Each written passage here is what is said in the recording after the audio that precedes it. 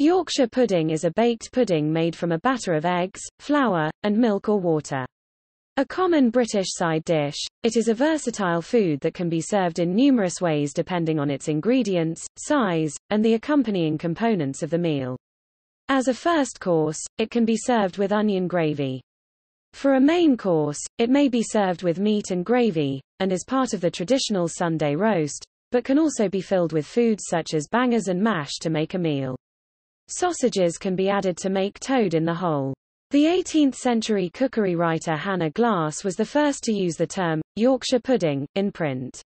Yorkshire puddings are similar to popovers, an American light roll made from basically the same recipe, and to Dutch baby pancakes.